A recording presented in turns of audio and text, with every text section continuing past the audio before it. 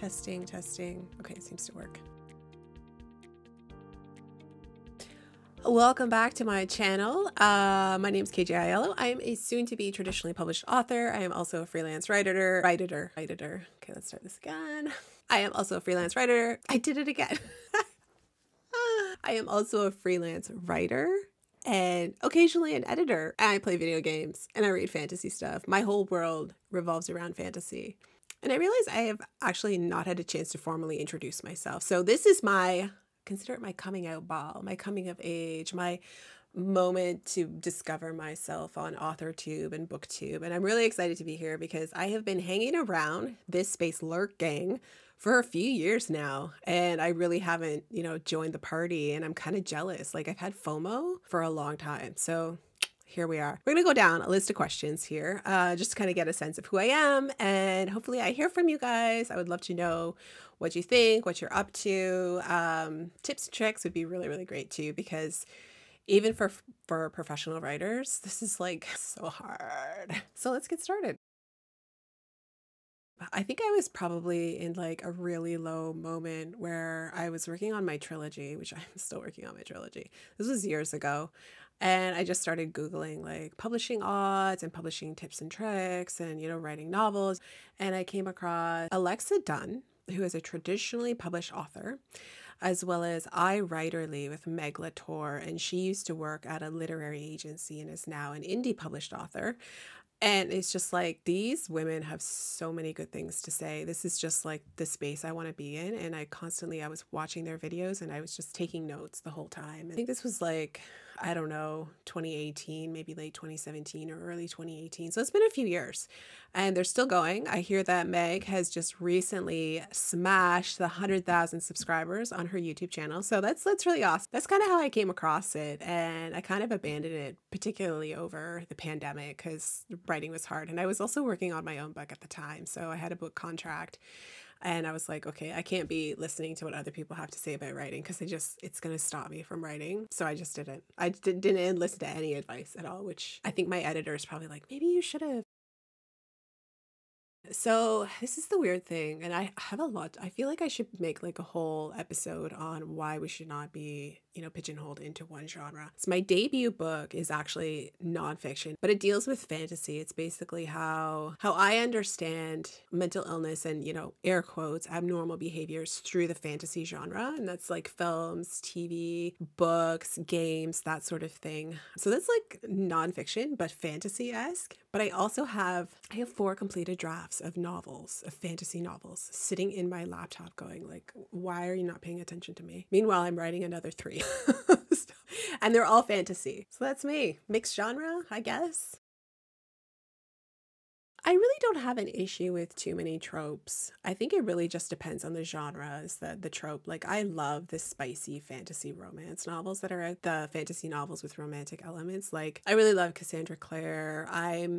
I will buy Sarah J. Maas novels. Like, I love Rebecca Yarros' Fourth Wing. I read it twice in 1 month. I really love the Enemies to Lovers. Not a fan of Forced Proximity. The Chosen One, I find I like it when it's done right. I feel like The Chosen One really is kind of like you're falling into the Deus Ex Machina kind of rabbit hole. Like, so that one's kind of like, I don't know. The themes I really love is like disability and mental illness, particularly. I love a character who's unpacking, trauma, who, lives with anxiety or depression or, bipolar disorder, schizophrenia. One of my characters right now, she lives with PTSD and schizophrenia, and it's a liminal fantasy. I love when characters like that are represented as the main characters in fantasy novels, because let's be real, it's not been that way for a long time. The mentally ill character was always the evil one. Let's change that, shall we?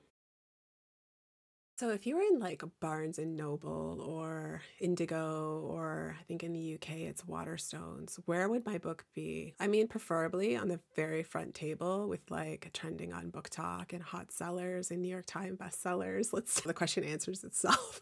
But it would probably be in the memoir section, hopefully like trending, because it's kind of like, it's a completely different take on fantasy and memoir. It blends the two together, which is like, I was really excited about it. I know my editor was like, oh, this is so good. So I feel like that's where I want it to be. But the dream is sitting in a coffee shop or riding the subway, which I probably will never do because I live with agoraphobia, but let's dream here for a second and just be like, I'm there and I look up and I see someone is reading and I look at the cover and it's my book.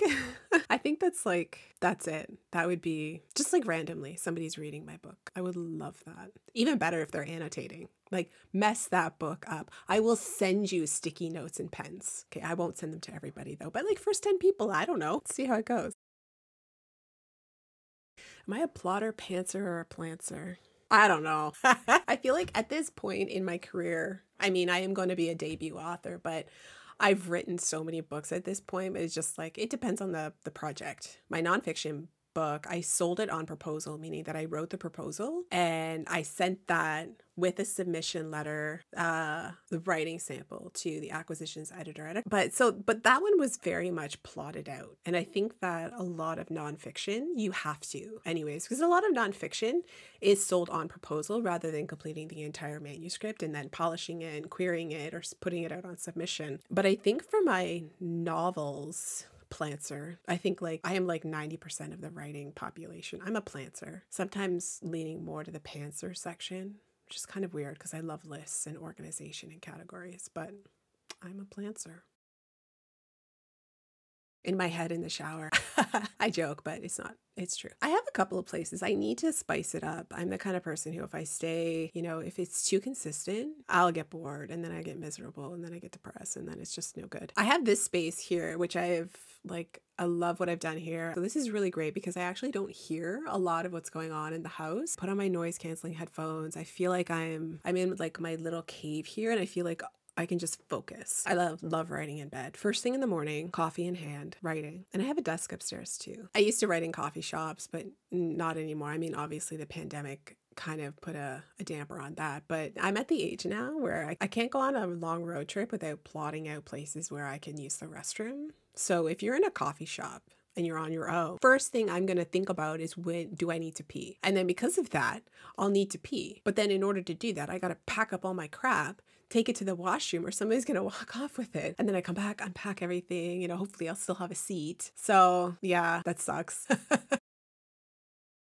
I read voraciously. I inhale fantasy novels like it's my last gasp of oxygen. I also really love memoirs and nonfiction. I love nonfiction that's, premised around political issues, social issues, because it translates quite a bit into the fantasy worlds that I write. I write generally urban fantasy, but one of my books is starting to go into another world, which is weird. I was not expecting that. See previous comment about plantser. The question again?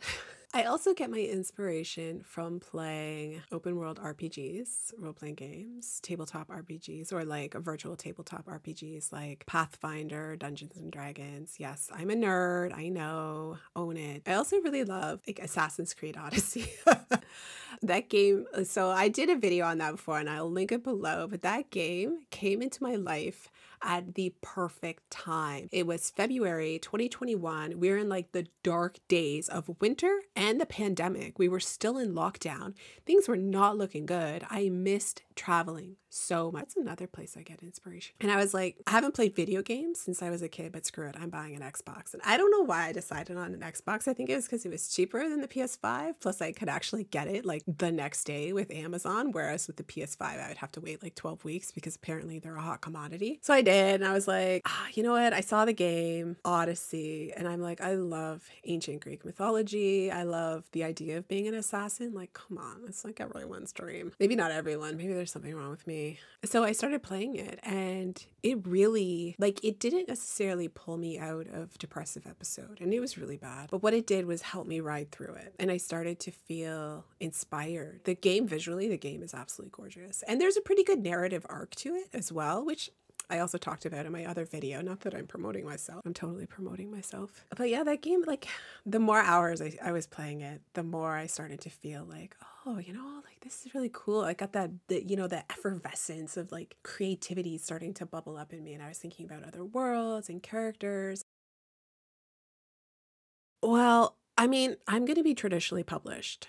It's a publishing house called ECW Press. They're based here in Canada. They're one of the largest small publishers, and I'm air quoting small here because they're not a big five. right? They're not like Macmillan, HarperCollins, PRH. So anybody else is like a small publisher, even though my publisher is a big publisher. So I feel like it's kind of like a dream publisher anyways. And the editor I'm working with, Jen Sufang Lee, she's just like, she's so good. She's such a nice human. Like, she's such a good human. So I kind of feel like I have a dream. I mean, for subsequent novels, I feel like maybe I would love to get picked up by like Bloomsbury. If you're watching, any acquiring editors at Bloomsbury, I'm right here. contact@kjilo.ca. Feel free to drop me a line.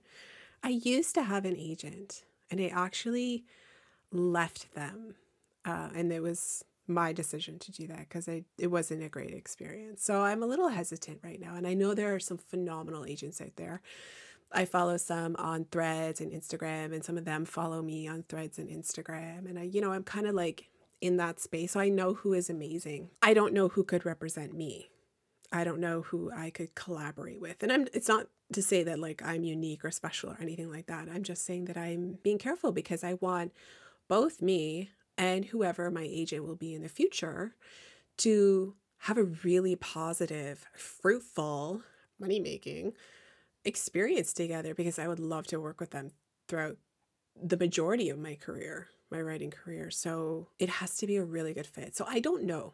I do know that of quite a few amazing agents out there, but they also don't represent fantasy. So, I mean, if they ever do represent fantasy, I'll be knocking on their door. But, there's no dream one. There are a lot of dream agents out there, but I don't know for me yet. We'll see. I will let you know. Well, definitely ones like this, me talking about writing and inspiration of writing. I also am a co-host of the podcast Why We Write Fantasy. It's a channel here also on YouTube. So I'm going to drop that link below because we talk about, my friend Oscar Cesenia and I talk a lot about fantasy writing in particular. And he and I both come from completely different backgrounds and we have different jobs. I am a professional writer. He actually works in, I don't really know what he does. He's a really good writer. So what you can expect here though is like kind of a melting pot of a bunch of things. I am like your buffet for fantasy. So I'll be talking about my writing process, some of my opinions on books coming out or have come out. I'd love to get my hands on some arcs of some fantasy novels. I've written, book reviews for places like the Globe and Mail here in Canada. Video games, like I love games, and tabletop RPGs or virtual tabletop RPGs, things like that. So anything really that's fantasy-esque, and like drawing too. Like you can see I was pulling out some old drawings. So like art, things like that too. So anything that's based around fantasy is going to be over here, but a lot of writing related stuff. So if I'm talking about a video game, I'm going to be talking about it from a writer's perspective, as I did with my ACO video, which I will again drop down below. I was a kid. I was a kid. I was like, I don't know, maybe like 9 or 10 years old. And I was reading these novels from the Dragonlance series. And, shout out if anybody, let me know if you remember the Dragonlance novels. So I used to write fan fiction based on those when I was a win. Kind of in my teenage years, let that slide. I took a creative writing class in high school, and I think that was my last gasp at creative writing, and it was such a beautiful class. I loved it so much. But after that, things just kind of went south for me. I became really mentally ill, very unstable in university, and life was not great for like 2 decades. And then in my mid-30s, I started to really feel it again. I said to my husband one day, I'm like, I feel like I just want to write. Like, this is what I want to do, writing seriously. And him, bless his little socks, he's like, okay. Not even thinking that, maybe this might not be the most practical thing, but here we are. Okay, so I feel like I'm going to do a whole video based on this. I have a couple of things. First of all, is Scrivener. Scrivener is magic. When I discovered Scrivener, I was like, where has this been my entire life? Everything goes into Scrivener. It's so amazing because I can organize everything. I can color code everything. I use the dark setting because I feel like the light one is just like on my eyes. And it's so great because I can see, like, for somebody who doesn't really plot, I can start to see a path forward with Scrivener, which is really great. Notebooks. Here we go. This is my favorite notebook. Moleskine, I prefer the soft cover, but they tend to not make them quite as much anymore. But Moleskine, large or extra large, lined. This is like, these are hell of expensive. It's like ridiculous, but I filled up probably a dozen of these in the last few years. Necessary. Brain dump goes into this. Muji pen. Have to have Muji pen. Has to be a 0.7. Can't be a 0.5. It has to be the 0.7. And it has to be the dark blue. It's like an indigo blue. So when I get my hands on these, I buy them all. I do love to travel. But when I can't travel, Google Earth Pro, trust me on this, and Google Street View. If you ever are setting your scenes somewhere else in the world, Google Earth Pro and Google Street View are a lifesaver. Plus just like wandering around Google Earth Pro is just like, it's so amazing. You can like see volcanoes, you can see fissures, you can see oceans, just it's so cool. And you can see different perspectives. Such great tools. Definitely go check them out. Google Earth Pro is so beautiful. I don't know. I make no mistakes. I make a lot of mistakes. I'm going based on the editing process right now with my book, with my editor. One of the things that I think has come up a lot where she's like, I'm not really sure what you're trying to say. So I think it's entirely clear in my head. So I'm assuming that the reader is in my head instead of, basically laying it out for the reader. So I think that I need to be more explicit, basically. Now that, again, that was nonfiction. In fiction, not entirely sure yet. Yeah, one of my big writing mistakes way back in the day was assuming that I was an exception to the rule. Let me tell you, no one is an exception to the rule, except for the people behind me. Like good old SJM and Cassie Clare and Holly Black. But they still, they follow a very prescriptive narrative in their book. So no one really is an exception to the rule. Don't ever assume that you're an exception. Just stick to the rules. And then once you're a millionaire, you can do what you want, right? Look at Stephen King's Fairy Tale, his last novel. He did whatever he wanted. Yeah. I do. Actually, not like a hard schedule, but I make my writing a priority in my day. So like I said before, I'm also a professional writer. So I do a lot of freelance content work. I do some journalism. I do some book reviews. I also co-host the podcast. And then I have my own social media going, it's career oriented, my social media. I have a lot of things always juggling around. My dream writing, so my novels, working on my book, that always comes first. And a minimum of 20 minutes every day, unless I'm like dog sick or something. I may write like 100 words or I may chop 100 words or something, but it keeps my head in the game. So I don't have to go back and be like, what the hell? Like they're doing what? I can't wait to see my book cover. I have a whole Pinterest board that I've been putting together. It's secret, so you can't have it. That I've been putting together for like 2 years now. It's just kind of helped me get going or to keep going. And just this past week, I actually sent it to the art director at my publishing house because we're going to start getting into that next process very, very soon. So that's like, I cannot wait. I cannot wait to see the final galley version, that's like pre-print version, the finalized cover, and then getting that box at my door. Return address is my publisher with my 20 author copies. Like, I'm just gonna lose it. I will record it. It's just like, I can't wait. And I can't wait to see somebody reading it in public. I don't know if that's gonna happen, but maybe I'll force my friends to do that and I'll just like stumble across them in a park and be like, oh, I didn't know you're here. What are you reading? Oh, it happens to me in a book. Even though it was all staged. Whatever, who's gonna know? Are you gonna know? I'm not gonna fix this camera a little bit here. I love drawing, sketching, painting. It really helps with creativity and being able to visualize, or it's just something that keeps that, bubbling going. Talking it like it's a soup. It is a soup. I have my podcast. I don't even know. Like, my life is so entrenched in writing. Video games, playing Pathfinder or D&D with my friends. 95% of my friends are also writers. So it's not even like I can say, oh, I hang out with my non-writer friends to like see what the real world is like. No, I do not. I only have writer friends. I don't know. Like, everything has got to do with writing in some way or creativity. I think sort of. Travel. I love traveling. And I don't think there's a lot of people who don't love traveling. I mean, there are, but not that many. Yeah, traveling. My next trip, I think, is going to be Greece. But are you seeing a Greek theme here? book shopping count? Reading? No, it's all writerly adjacent. I really need to figure out something else to do with my life. Everything's got to do with writing. Okay, well, if you guys have any ideas of things that I can do that are not writing related, not cooking.